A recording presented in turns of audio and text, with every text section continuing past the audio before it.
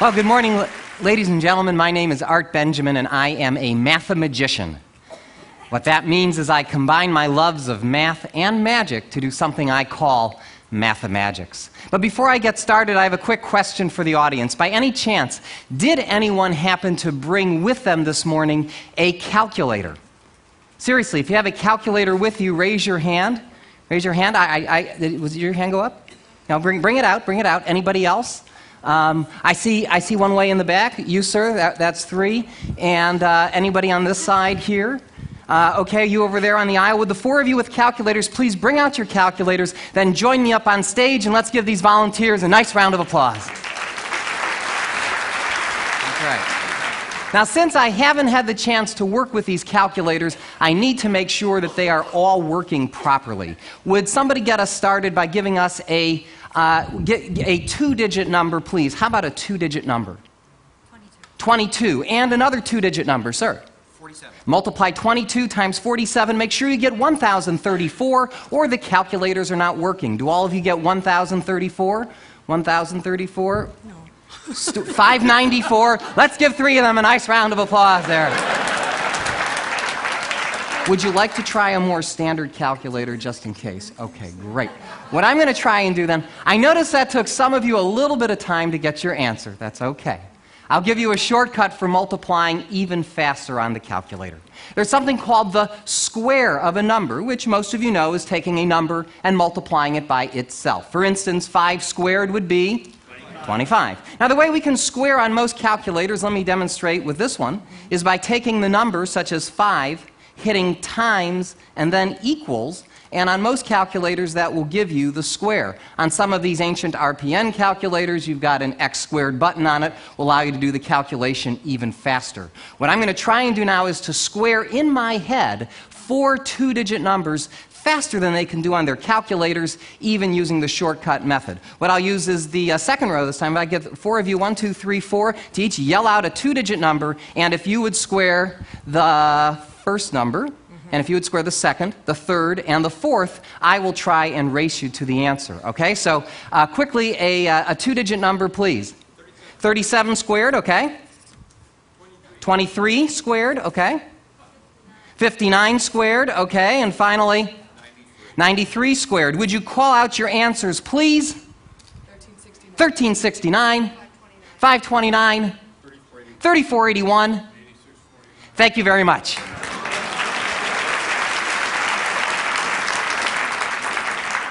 Let me try to take this one step further. I'm going to try to square some 3-digit numbers this time. I won't even write these down. I'll just call them out as they're called out to me. Anyone I point to call out a 3-digit number. Anyone on our panel verify the answer. Just give some indication if it's right. A 3-digit number, sir, yes? 987. 987 squared is 974,169. Yes? Good. Another 3-digit. Another 3-digit number, sir.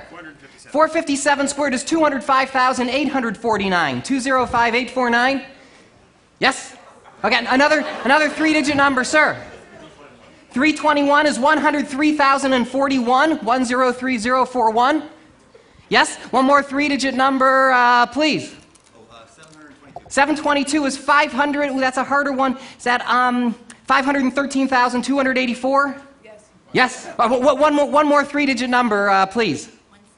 162 squared is 26,244. Thank you very much.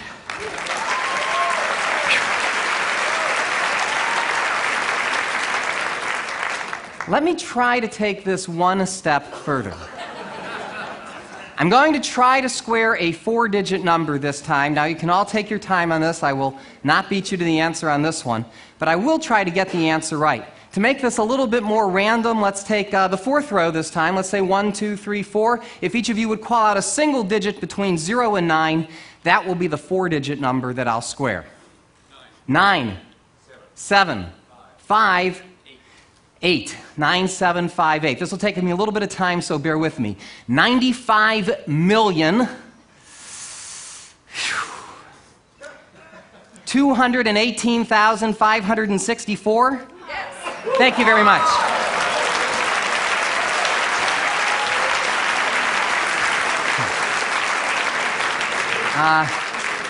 Now, I would attempt to square a 5-digit number, and I can, but unfortunately, most calculators cannot. 8-digit capacity, don't you hate that? So since we've reached the limits of our calculators, what's that? Does yours go? Does yours go higher? How many numbers is that? Yours does? I'll talk to you later. In the meanwhile, let me conclude the first part of my show by doing something a little trickier. Let's take the largest number on the board here, 8649. Would you each enter that on your calculator? And instead of squaring it this time, I want you to take that number and multiply it by any 3-digit number that you want. But don't tell me what you're multiplying by, just multiply it by any random 3-digit number. So you should have as an answer either a 6-digit or probably a 7-digit number. How many digits do you have, 6 or 7? 7, and yours? 7? 7? And uncertain. 7. Is there any possible way that I could know what 7-digit numbers you have? Say no. Good. Then I shall attempt the impossible, or at least the improbable. What I'd like each of you to do is to call out for me any 6 of your 7 digits, any 6 of them, in any order you'd like. 1 digit at a time, I shall try and determine the digit you've left out. So starting with your 7-digit number, Sonny, call out any 6 of them, please. 197040. Did you leave out the number 6? Good. Okay, that's 1. You have a 7-digit number. Call out any 6 of them, please. 44875. I think I only heard 5 numbers. 44875. Did you leave out the number 6? Same as she did. Okay, you've got a 7-digit number. Call out any 6 of them loud and clear. 079044. I think you left out the number 3. That's 3. The odds of me getting all 4 of these right by random guessing would be 1 in 10,000, 10 to the 4th power. Okay, any 6 of them. Really scramble them up this time, please. 263972. You leave out the number 7. And let's give all 4 of these people a nice round of applause. Thank you very much. Thank you. Thank you. For my next number, while I mentally recharge my batteries, I have one more question for the audience. By any chance, does anybody here happen to know the day of the week that they were born on? If you think you know your birthday, raise your hand. Let's see, starting with, let's start with the gentleman first. Okay, sir, what year was it, first of all? That's why I start with the gentleman first. What year? 1953, and the month? November what? 23rd. Was that a Monday? Yes, good. Somebody else. Who else would like to say? I don't have to see as many women's hands. Okay, so how about you? What year? 1949, and the month? October what? 5th. Was that a Wednesday? Yes. I'll go way to the back right now. How about you? Yell it out. What year? 1959. 1959, okay, and the month? February what? 6th. Was that a Friday? Good. How about the person behind her? What year was it? 1947. 1947, and the month? May. May what? 7th. 7th. Would that be a Wednesday? Yes. Thank you very much.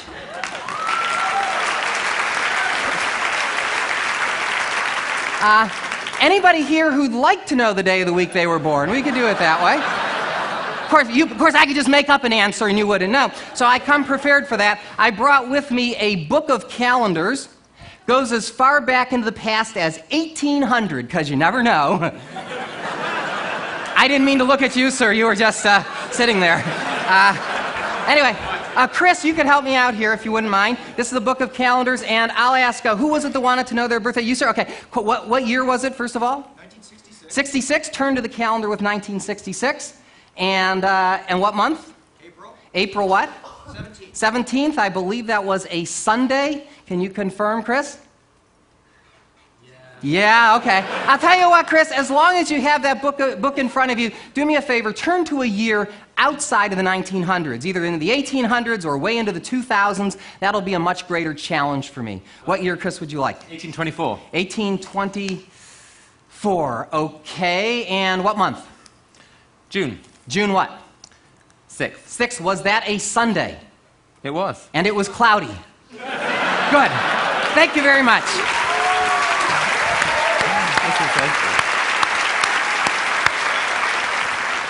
But I'd like to wrap things up now by alluding to something from earlier in the presentation.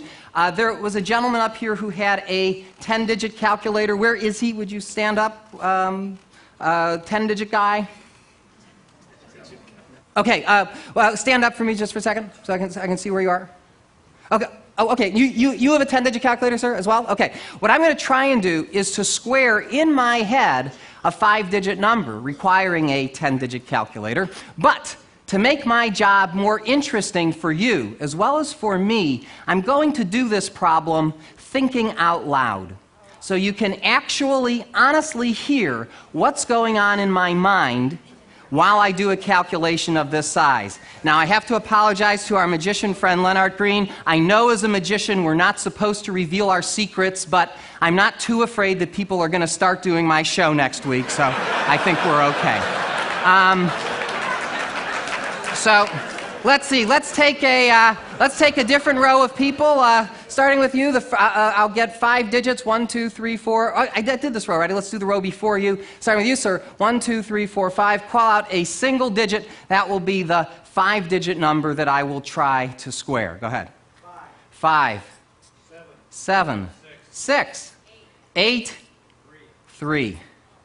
57,683 squared. Yuck. Let me explain to you how I'm going to attempt this problem. I'm going to break the problem down into 3 parts. I'll do 57,000 squared plus 683 squared plus 57,000 times 683 times 2. Add all those numbers together and with any luck arrive at the answer. Now let me recap. Thank you. While I explain something else. I know, that you can use, right? Forget everything else. While I do these calculations, you might hear certain words, as opposed to numbers, creep into the calculation. Let me explain what that is. This is a phonetic code, a mnemonic device that I use that allows me to convert numbers into words. I store them as words and later on retrieve them as numbers. I know it sounds complicated. It's not. I just don't want you to think you're seeing something out of Rain Man here. There's definitely a method to my madness. Definitely, definitely. Sorry. If you want to talk to me about ADHD afterwards, you can talk to me. All right. By the way, one last instruction. For my judges with the calculators, okay, you know who you are. There is at least a 50% chance that I will make a mistake here. If I do, don't tell me what the mistake is. Just say you're close or something like that, and I'll try and figure out the answer, which could be pretty entertaining in itself. If, however, I am right, whatever you do, don't keep it to yourself, okay? Make sure everybody knows that I got the answer right, because this is my big finish, okay? So, without any more stalling, here we go. I'll start the problem in the middle with 57 times 683. Now, 57 times 68 is 3,400 plus 476 is 3876. That's 38,760 plus 171. 38,760 plus 170 is 38,931. 38,931, double that to get 77,862. 77,862 becomes cookie fission. Cookie fission is 77,822. That seems right. I'll go on. Cookie fission. Okay, next I do 57 squared, which is 3,249. So I can say 3 billion. Take the 249, add that to cookie. 249, oops, but I see a carry coming. 249, add that to cookie. 250 plus 77 is 327 million. Fission. Okay, finally, we do 683 squared. That's 700 times 666 plus 17 squared is 466,489. Rev up if I need it. Rev up, take the 466, add that to fission to get,